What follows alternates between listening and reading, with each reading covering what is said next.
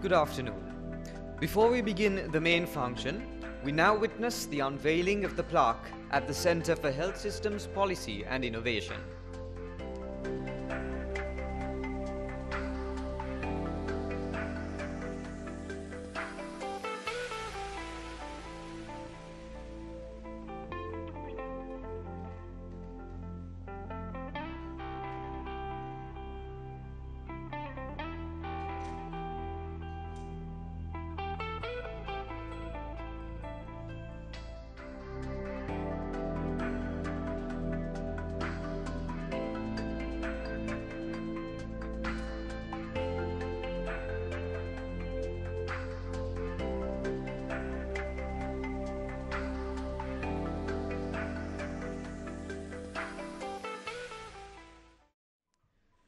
A very good afternoon, everyone. I warmly welcome you all to the opening of the Center for Health Systems, Policy and Innovation and the launch of the special issue of the Ceylon Medical Journal, commemorating the 75th anniversary of the World Health Organization. To start off the day's proceedings, please rise for the national anthem.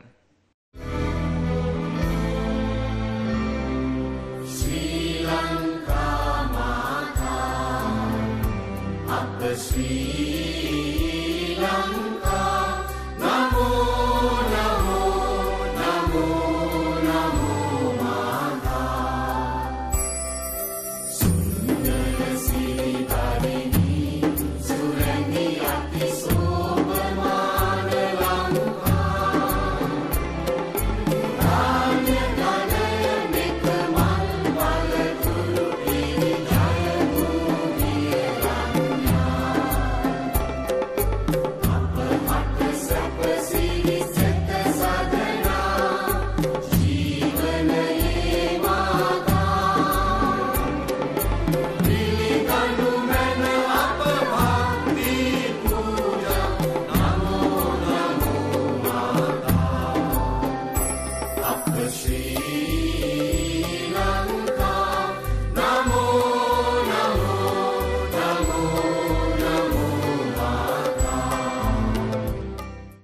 As is customary for us to commence all auspicious events by lighting the traditional oil lamp, I would like to invite the following dignitaries to light the lamp. The High Commissioner of Canada, Mr. Daniel Good, the World Health Organization representative for Sri Lanka, Dr. Alakar Singh, Additional Secretary of the Ministry of Health, Dr. Sunil Dialvis, the Dean of the Faculty of Medicine, University of Colombo, Vidya Jyoti, Senior Professor Vajra H.W. Disanayaka, Social Development and Gender Specialist of the Asian Development Bank, Mr. Sudarshana Jayasundara, Professor A. Padmeshwaram, the Joint Editor of the Ceylon Medical Journal, Dr. Palita Abekun, the Advisor to the World Health Organization, Dr. Susi Pereira, Deputy Director General of the Ministry of Health, and Mr. Bandara, the Deputy Registrar.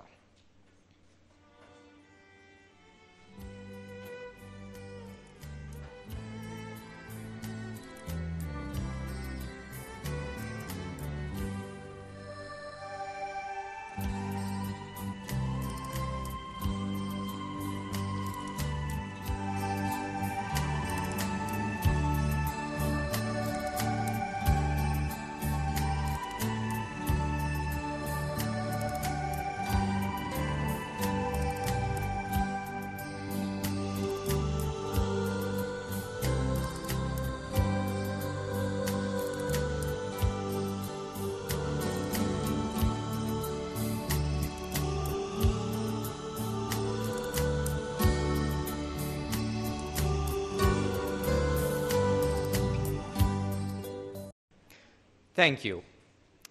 And now it's time for the Puja dance, which will be performed by the medical students of the Faculty of Medicine, Colombo.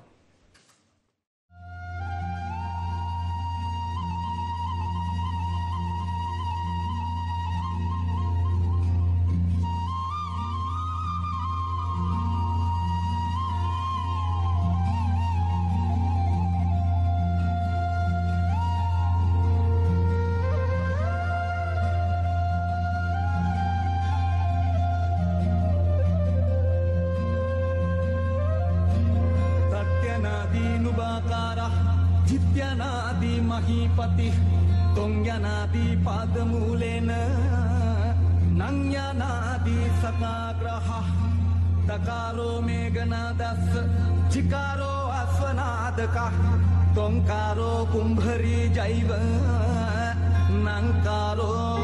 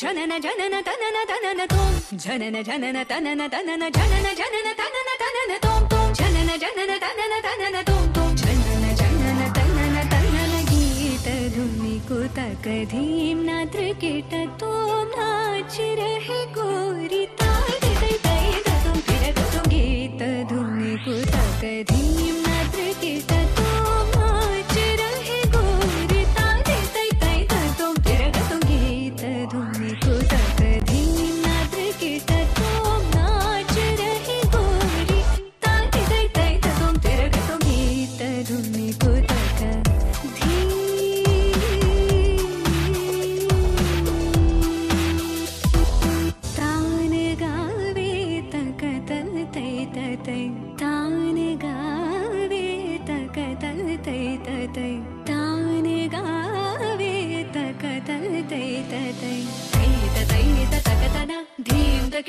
Dhim dhim takida takadim dhim takida takadim hadatum hadatum hadageeta dhuni ko takadim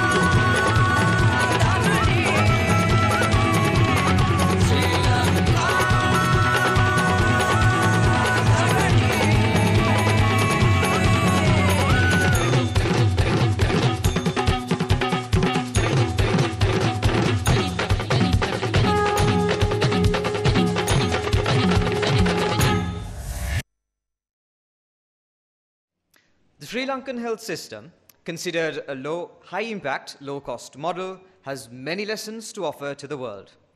The Center for Health Systems, Policy and Innovation is being established to support policy and innovations focusing on national health priorities related to health systems in primary healthcare. The World Health Organization representative for Sri Lanka, Dr. Alaka Singh, will now deliver the welcome address. Dr. Singh. Ayubovan and good afternoon. The Regional Director of WHO Southeast Asia Region, Dr. Poonam Khetrapal Singh, who I believe could be joining us virtually. Deputy Head of Mission, the Canadian High Commission, and representative from the ADB, Vice Chancellor and senior officials of the University of Colombo, members of the editorial board, Ceylon Medical Journal, senior officials from the Ministry of Health and Education, distinguished guests. On behalf of the World Health Organization, I'm pleased to welcome you all for the opening of the Center for Health Systems Policy, Innovation, and the launch of the special issue of the Ceylon Medical Journal to commemorate both 75 years of WHO as well as 75 years of our partnership with Sri Lanka. Sri Lanka has been an exemplary case study for global public health. The country's strong programmatic approach has achieved basic health indicators well above the country's income group, comparable in fact to developed countries, based on equitable and quality services for all. The challenge in Sri Lanka pre-pandemic was from NCDs, non-communicable diseases. And of course, COVID-19 changed public health in the most fundamental way for the entire world. Sri Lanka faced an unprecedented country-specific poly-crisis as well, and this is ongoing, including a significant economic downturn.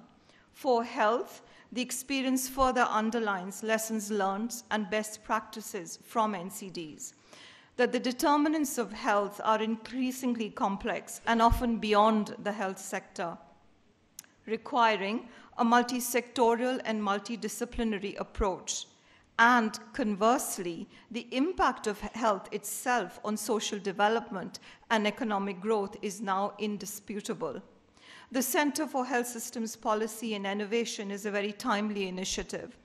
It'll create a network of national and international experts and institutions to support the Ministry of Health with multidisciplinary evidence for decision-making as well as capacity development at all levels.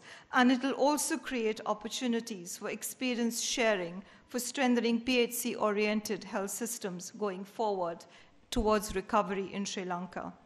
I would like to thank the Dean of the Faculty of Medicine, University of Colombo, for housing the center. The university, as you know, is a leading academic institution in Sri Lanka and globally, and gives an invaluable support to the center.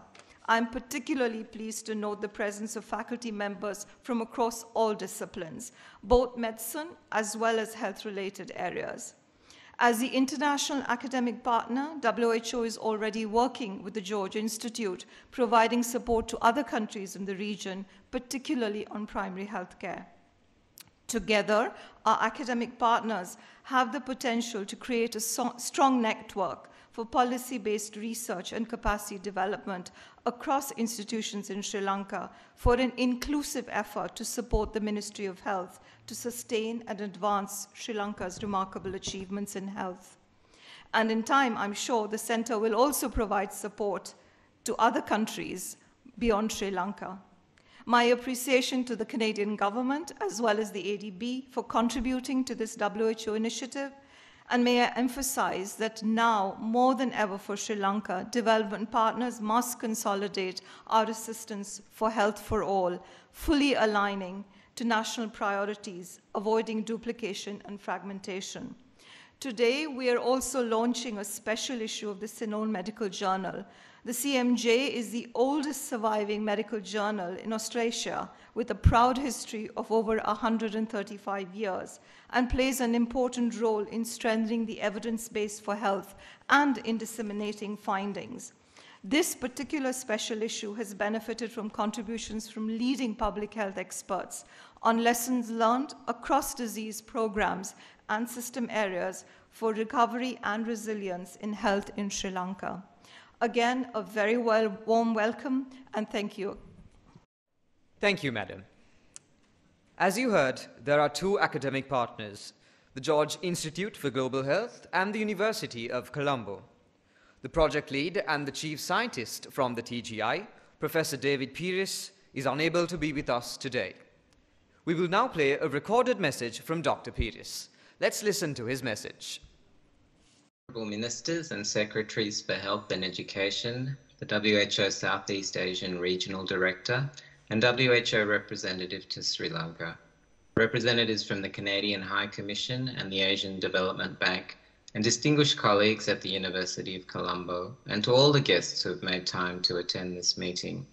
It's a real privilege for us at the George Institute to be able to join this collaboration and co-establish the Centre for Health Systems Policy and Innovation.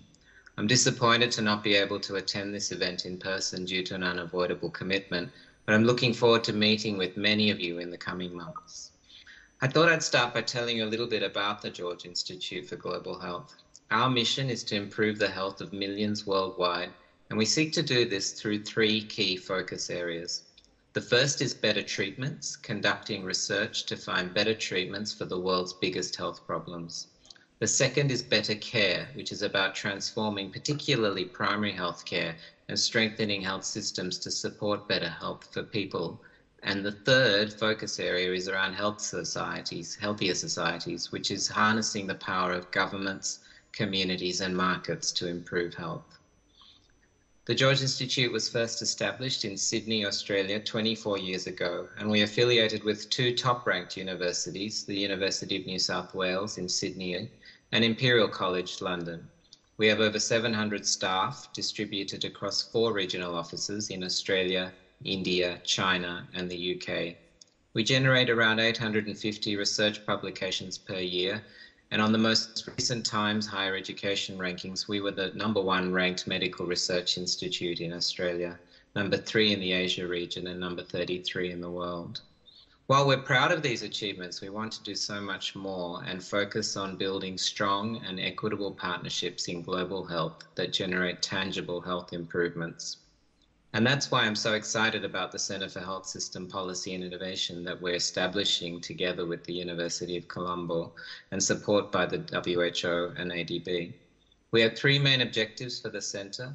The first objective is around rapid translation of research into policy and practice. We plan to conduct national and international research on health systems strengthening. We're going to adopt what the WHO calls an embedded implementation approach to our research. Rather than researchers developing the research question, we seek to be more responsive to government stakeholders and answer the questions that matter to them, with a particular focus on developing strategies to strengthen primary health care, both in Sri Lanka and internationally, and showcasing the knowledge gained from Sri Lanka to a wider audience. The second objective is around promoting policy dialogue. We will develop a platform to increase dialogue between key stakeholders for generation and dissemination of knowledge, exchange of lessons learned, and building consensus around best practices for health sector reforms. And the third objective is focused on capacity strengthening. We will increase capacity in health policy and systems research to support the next generation of leaders in the field. We're particularly excited to already launch our first course in collaboration with the University of Colombo around implementation science. We're covering 4 key topics in this course, and we're taking our students through this at the moment. The first is around better awareness of how to use implementation theory. The second is understanding the importance of problem analysis and working in partnership with diverse stakeholders to address the problem. The third is developing evidence and theory-informed intervention strategies. And the final part of the course is focused on using practical tools to evaluate the impact of those strategies. We're also excited about some other courses that we have in development. We're discussing at the moment a course around health technology assessment, health policy analysis, health equity and qualitative research methods. And quite possibly there are other course opportunities that will be developed as we get more established. So I'll finish by saying we are excited to join this collaboration with the University of Colombo. I'm especially fortunate to be co-leading this initiative with Professor Dissanayake, and it already has been a great pleasure working with him on establishing the centre. We expect this to be a long and fruitful partnership which will deliver high impact results. We've already hit the ground running with the launch of our first course, and we're looking forward to working with the students and staff involved in all of our courses. And finally, I would like to again acknowledge the critical support of the Sri Lankan Ministry of Health, the WHO, the Canadian High Commission, and the Asian Development Bank. Thank you. Thank you, sir. And now we have a recorded message from the Regional Director of the World Health Organization for the Southeast Asia Regional Office, Dr. Poonam Khetrapal Singh. Honorable Minister of Health, Dr. Kehilya Rambukwela, Honorable Minister of Education, Dr. Susil Premajayanta, Secretary, Ministry of Education, Mr. Nehal Ranasinghe, Dean, Faculty of Medicine, University of Colombo, Vidya Jyoti Professor Vajira H.W. Desanaike, Deans of Health-related faculties, partners, colleagues, and friends. It is a pleasure to join you today at the University of Colombo to launch this path-breaking Center for Health Systems Policy and Innovation, as well as a special issue of the Ceylon Medical Journal devoted to primary healthcare.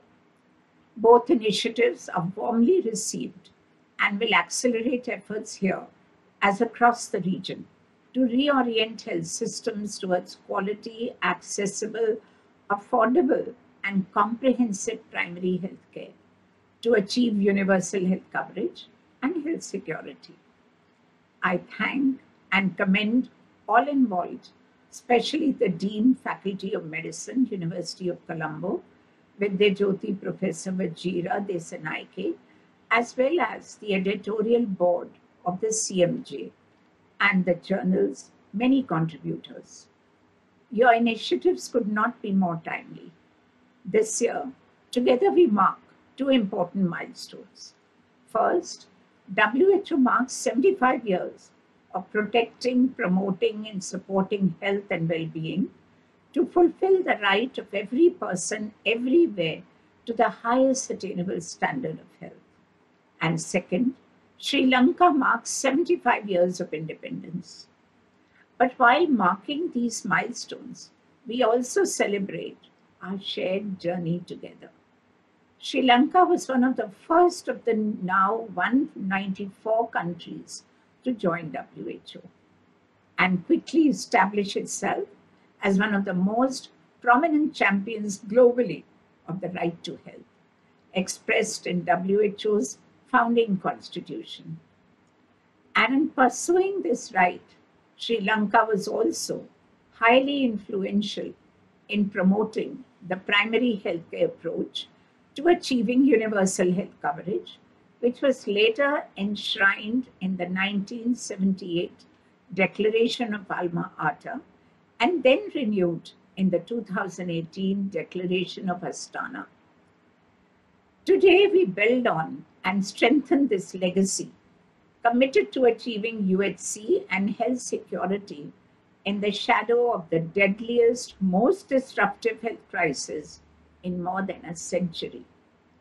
For that, the Center for Health Systems Policy and Innovation will work across three key streams: building evidence for health systems policy and innovation, strengthening capacity for policy implementation, monitoring and evaluation, and creating new opportunities to exchange knowledge and experience.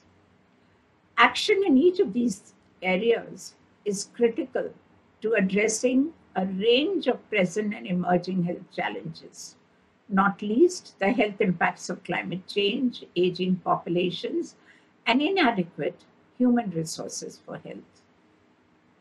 I express my utmost gratitude to the Government of Canada, the ADB, for supporting the initiative, as well as to our friends and collaborators at the George Institute. My thanks also to the Deans of Health-related faculties, many of whom are with us today and will contribute to this initiative. Complementing the endeavor, the special issue of the CMJ presents new evidence to accelerate PHC orientation, drawing on studies from across Sri Lanka. Specifically, the findings highlight the need to achieve a better balance between facility-based specialist care and care provided at the community level by community health workers, especially for an aging population. The need to recalibrate and adjust health workforce production and distribution, accounting for migration, and finally, the need to mobilize adequate and sustainable financing, while at the same time increasing the efficiency of funds already available.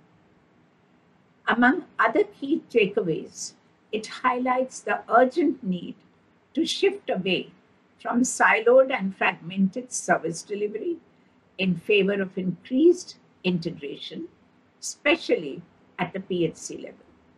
A message that I fully endorse and which is aligned with our regional strategy for PHC and Build Back Better vision.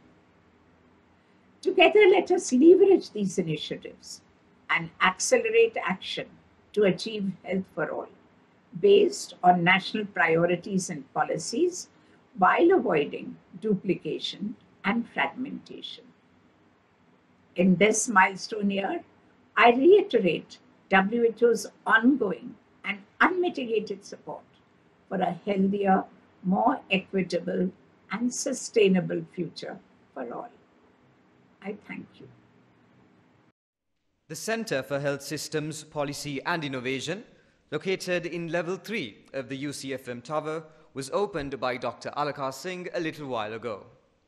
I would like to invite Dr. Singh to launch the website of the center by using the tab that is now being presented to her.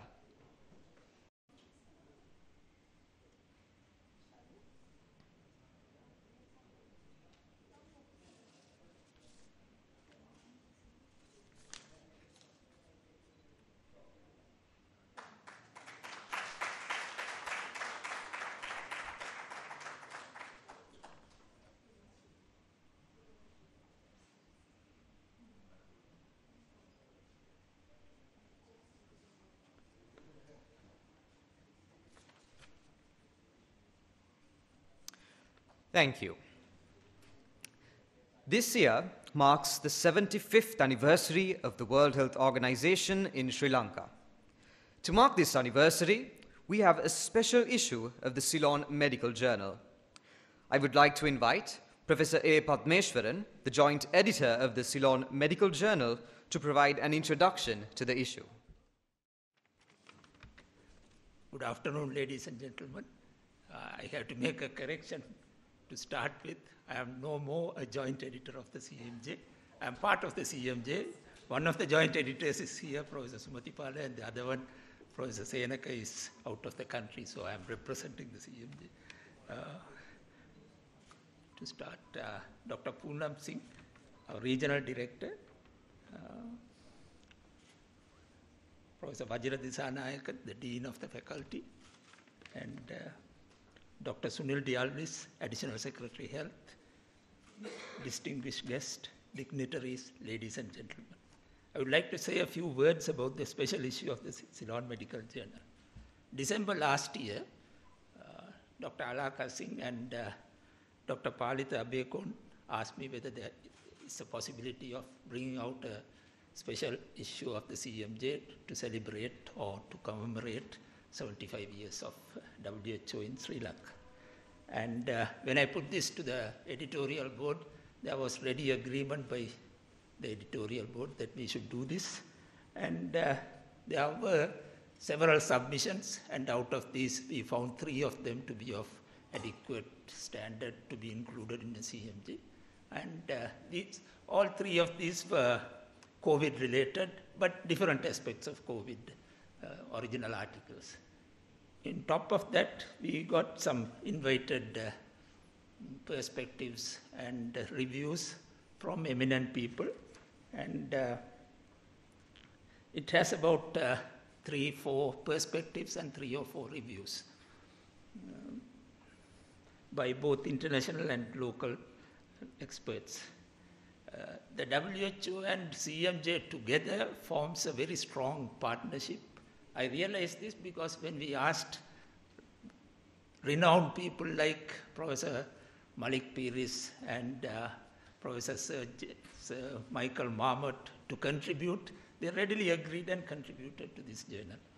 And the invited contributions highlight Sri Lanka's achievements, the WHO's contribution, and also in diverse areas of health. We have papers dealing with elimination of malaria, achievements in maternal health, lessons from the pandemic, and lessons from Sri Lanka to the world. There are papers highlighting the challenges we face in financing healthcare and producing and retaining healthcare workforce in a global environment with strong pull factors and push factors for the migration of healthcare professionals. We do not know how many of the graduates from this faculty will be working in Sri Lanka in 10 years' time, or in which countries they will be working, in how many different countries they will be working in 10 years. Now I would like to formally hand over the special issue to a few people at the front. Thank you.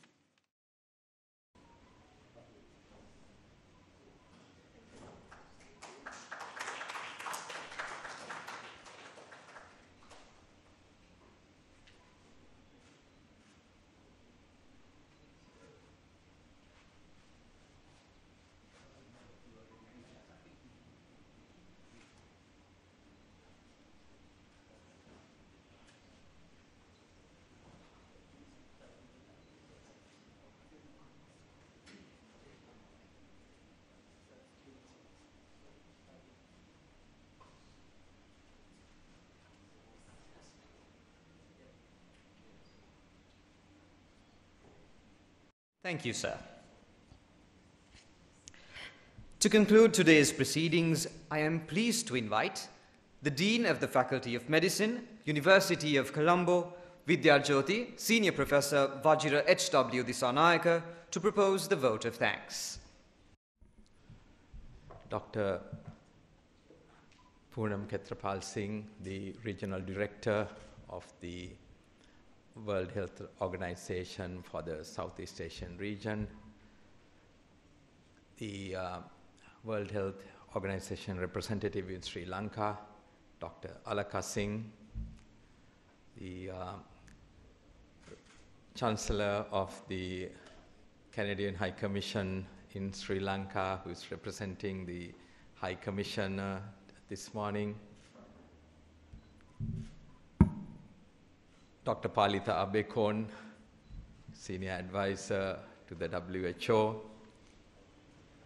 my fellow deans from faculties in our university, as well as from the Faculty of Medicine of the University of Jaffna, as well as the representative of the Faculty of Medicine of the University of Sabaragamuwa, my colleagues from the Sri Lanka Medical Association,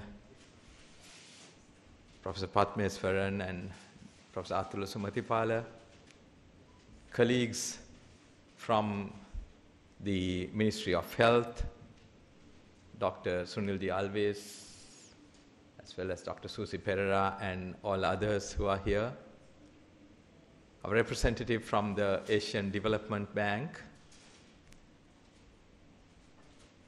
colleagues from the faculty, postgraduate and undergraduate students, distinguished invitees, ladies and gentlemen. It's indeed a red letter day in the annals of medicine in our country, because for the first time in an academic institution, we are launching a Center for Health Systems, Policy and Innovation, not as a center centering on that institution, but a center for the entire country, and as time goes by, probably for the entire world, as well as a center that is by its core, multidisciplinary in nature, going beyond medicine and looking at the wider determinants of health, economics, social, socio-cultural, and financial, and everything else. So it is a special day for all of those reasons. The center has been in gestation for a long, long time. Last year, I had the opportunity to visit the WHO office and have a discussion with Dr. Alaka Singh on what we plan to do in the faculty. And she responded with the plans that she has and the WHO has on going forward. And there was a meeting of minds, as it were. And that led to a partnership that built up over the past year, not only bringing together the representatives of the WHO, but also our international partners. So in that process, we partnered with the George Institute in Sydney. And that has been another meeting of minds, as it were, because in the past few months, and that we've been working with the George Institute, its chief scientist, Dr. David Pieris, and others, we have had, I think, one of the most fruitful collaborations that I have seen, developing, evolving, and manifesting in the not only the center, but the training programs and other things that we are planning to offer, of which the certificate program in health, implementation sciences was launched just yesterday with the participation of large numbers of students. When we registered, we had 120 registering, and we are now taking them up in 2 cohorts. And the first cohort of about 40 started yesterday. So Dr. David Pieris and his colleagues are joining us from around the world, as it were, from Australia as well as in the UK today. And I'd like to begin by thanking Dr. Pieris and the George Institute for their collaboration, the hand of friendship that they have extended to the WHO and to us to make it possible for this center to become a reality. Of course, that collaboration, that matchmaking that happened between the WHO, the George Institute, and us wouldn't have come to fruition, would not have come to fruition if not for the generous funding that we received from the ADB, facilitated through the Canadian government. So therefore, I'd like to, on behalf of both the WHO and us, thank the ADB and the Canadian government on their generous contribution. And before we came down here, I was telling the Chancellor that we've got to look at more collaboration with Canadian academic institutions as well.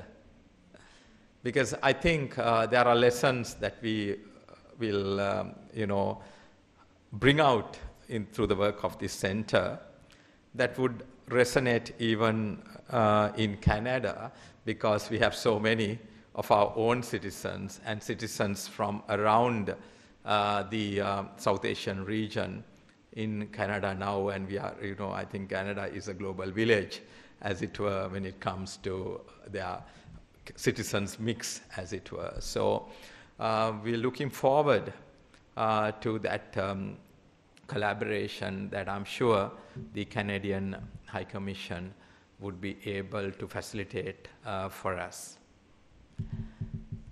Coming back to the university itself, I would like to thank the Vice Chancellor for the support that he gives us. Today was a very busy day for him, and he had several meetings with ambassadors, and even now he's sent me a message saying he's still held up in that meeting.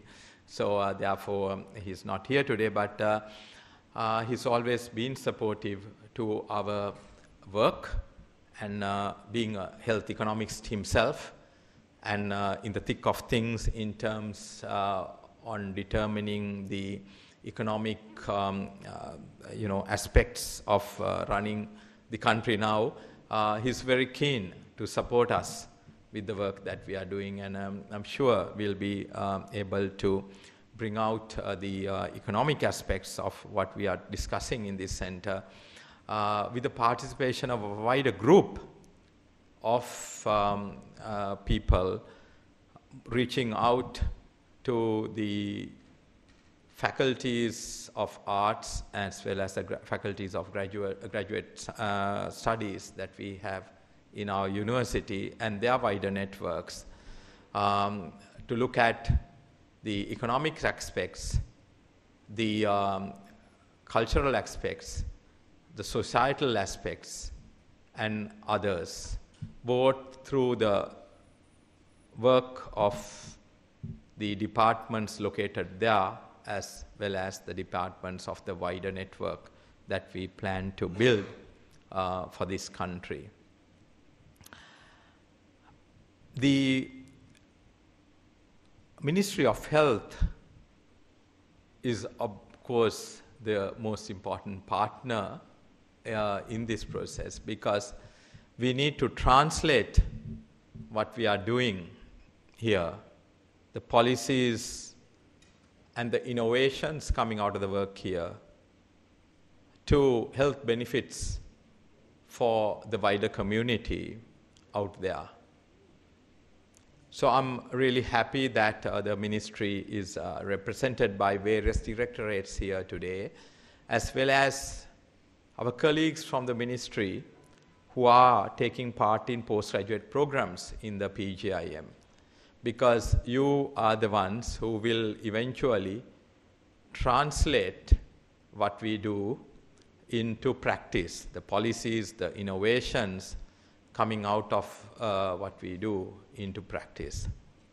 Anecdotally, I can tell you that yesterday, when we had the inauguration of the Implementation Sciences program, and as a part of that, my colleague from George Institute, Dr. Pires, who conducted that session, gave a task to our students and broke them up into groups, and then they came back and made the presentations. I think the entire faculty was so impressed with the quality of the analysis that they made of the problems that they were dealing with, and the quality of the presentation that they made. And we immediately saw the potential of involving all of those who were involved in that program, involved in the course, in the work that we are doing. So as we go forward, we will take them on board, take all of you who are taking part in those courses on board, the work that we do, because you will be the ones who will champion translation in your work settings, wherever you are. And you are a key important partner in the work that we do. We are particularly pleased also that we were able to launch the special issue of the Ceylon Medical Journal today, because the Ceylon Medical Journal can become a key outlet for the analysis that we make and the innovations that we advocate. And having the Ceylon Medical Journal as a key partner in that process would be so very important. So I look forward to working with the joint editors of the Ceylon Medical Journal in that process and having them as key partners in our work that we do. Of course, we also have many journals in our country, the specialty journals of the various medical colleges and associations. And I think, Dr. Singh, I was just thinking, sitting there, that we may need to make this infectious enterprise, as it were, to get all the other professional colleges and associations to also think about their role in primary health care and how they could advance policy, innovation, advocacy, and translate them to their practice, to their practice. So we can look at, with the good officers of the Ceylon Medical Journal, to make this a wider community of those who are advocating adoption of policy and innovations that we will try to highlight through the work that we do in the center.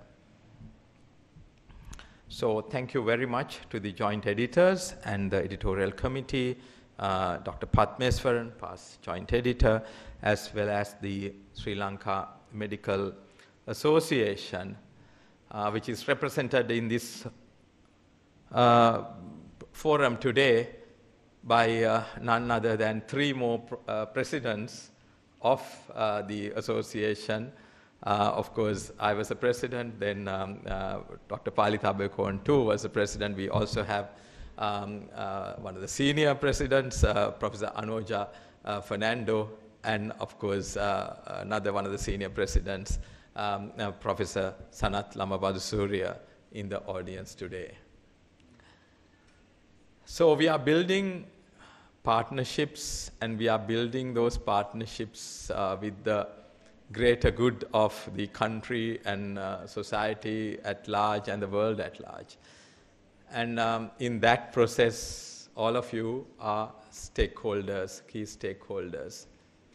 And we look forward to engaging and working with all of you in the years to come. And I hope that the little acorn that we plant today will go on to be a mighty oak one day. And Dr. Singh and Dr. Palitha Abeykoon, I hope in another decade or so, we can all look back and reminisce on that little discussion that we had, which brought us there. And those who follow us later on will take it to different levels.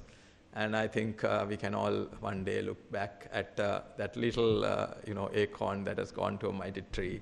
And let's hope that those expectations that all of us had a year ago will be fulfilled and will translate into better health for citizens of our countries in the wider context.